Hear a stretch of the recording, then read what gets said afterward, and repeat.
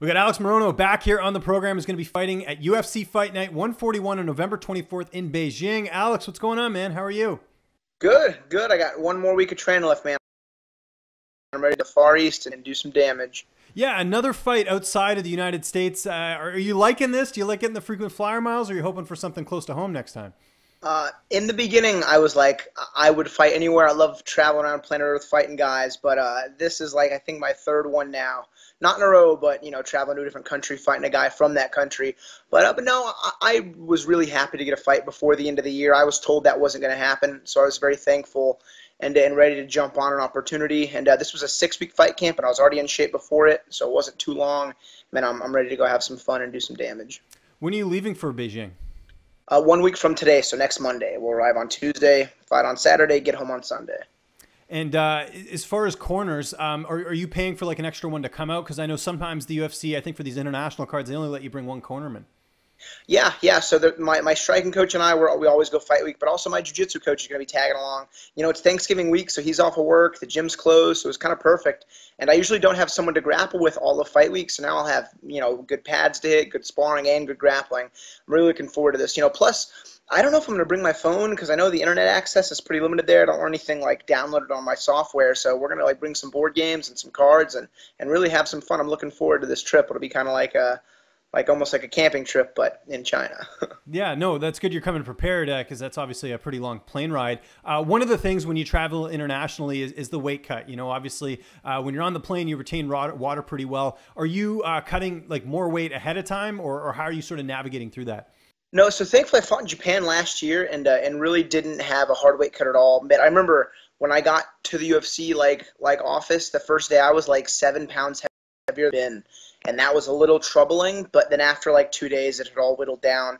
You know, plus my last few weight cuts have been the lowest they've ever been. And even on this one will be a little bit more than my last fight camp. But my last fight camp was like 3.5 months long. It was a little too long. And so I'll have like an average weight cut for this one. That won't be an issue at all. I've never, ever had an issue making 170. Let's talk about your last fight quickly. I know things didn't go your way in that one against Jordan Mean. What did you take away from that performance that you can bring into this fight? Man, I kind of like reverted back to how I was when I was an early pro, and I just wanted to get a knockout, didn't want to score points, didn't want to win rounds, just wanted to stand and bang. And the biggest issue is that I played the fight out. I made it something that it wasn't. You know, Dana White was there. It was on his birthday. I was fighting a kickboxer. We got a big like spotlight as the featured prelim, and I thought it was going to be like a glorious like knockdown, drag out, stand-up battle. And more so, that's what I wanted. And when the fight wasn't going that way, instead of just flipping the switch and changing a game plan, I like stuck to something that wasn't there, and by the time I was like ready to accept it, the fight was too late. You know, I got out of that fight with no bumps, no bruises. It was very disheartening. It was very frustrating. You know, I wanted that like release, and I don't want to say I lost respect for like MMA, but I lost some respect for like some of the fighters. Like I didn't make it to the UFC to not fight, you know. So if it's my job to pull double duty and make it entertaining and stop guys from laying and praying, then so be it. But I also have a very different mindset for this fight. Like when I fought Berkman, I wanted to counterfight, wanted to wrestle, wanted to submit. And in this last fight, I just wanted a big punch finish, and I'm not going to look for that anymore. Like my main goal for this China fight is to just do damage, not to get a knockout, not to get a submission. Is to just do as much accumulative damage in this fight as I can. And I've been training that way, been landing way more shots, been scoring takedowns, and getting a lot of subs. So I think it'll work out better this time. Let's talk about your opponent, Kenan Song, 14-4 record. How do you feel like you match up against him? Good. You know, he's good. He's a very technical, very patient counter striker. And he's got good, crisp boxing, which is generally not the case for like more traditional martial arts style guys. But I know he trains out of Jackson's. He's been doing this a while. But I looked at his record very, very thoroughly, and even his like fights in the UFC haven't been like the toughest tests. His fights before the UFC, I think he only fought like 1 or 2 good guys. Now, I liked this matchup a lot. This is a fight kind of like how I fought Muntasri, just to pressure him, and I think he sees that coming anyway. And again, just stay in his face, make it ugly, you know, make it dirty, and beat him up everywhere. That's the plan. So he needs to be ready for a very gritty, very like ground out fight on the cage, on the feet, wherever. Have you kept training camp primarily the same as far as training partners, coaches, everything else?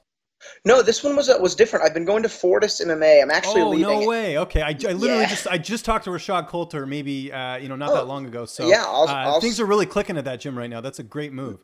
Man, yeah. So Dallas is about a 3-hour drive up. So I drive up on Monday, train there in the evening, stay for all of Tuesday, hit their hard sparring on Tuesday, which is just the most difficult training I've ever had in 12 years. Then I drive back home Tuesday night, and then I hit the rest of my fight week back home, all the different gyms around Houston.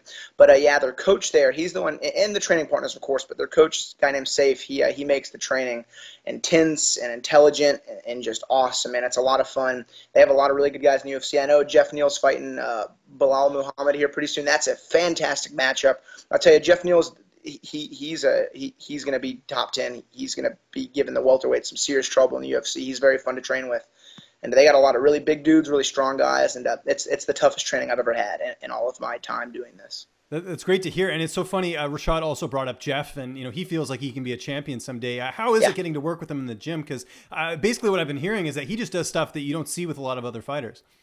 You know what? For as powerful as he is, he's extremely like sharp and technical, and he's a southpaw. And I actually had a kickboxing match before I got to the UFC, and I fought a southpaw. So I sparred with southpaws for a very long time, and I'm actually more comfortable fighting left-handed fighters. And he's like the main guy who gives me some real trouble. And like usually, like you're either really sharp or you're really strong, and he's both, man. So I'm really excited to see how he does in the UFC. He's already 2-0 with 2 finishes. He's really fun to train with. So, yeah, I'm looking forward to his fight. Love training with those guys up there. They have so many really good guys, and the training is just awesome. And, like, durability has always been a strong suit of mine, so, like, I can really withstand the hard training, and I get a lot out of it. It was funny. I was saying after their Tuesday night hard sparring sessions, anything else is easier. Like, I could grapple for 2 hours. I could run 5 miles. Nothing compares to the hard sparring, so it really puts things in really good perspective. You mentioned you want to do damage in this fight. How do you see this fight unfolding? Man, I've been drilling a lot of takedown stuff. I know how I go fight time. I'm thinking it's going to be standing most of the time, and just really, making sure I don't let him get comfortable with his range. But I'm not sure. He's been pretty consistent in all of his tape, so we'll see if they're going to change some things up. But I know he's a pretty big guy. He's pretty strong, and he's got power in his hands. But every welterweight has power in their hands, so I'm not like putting too much stress on that. But man, I want to land as much volume as possible. And then if he's hurt, go after the finish, but not just try to swing for the fences. Not for this one. There's been a lot of news lately in MMA right now. The first one, obviously, is that the flyweight division is no longer. Just your reaction when you heard that, and just your thoughts as a UFC fighter. Yeah, it was interesting to see.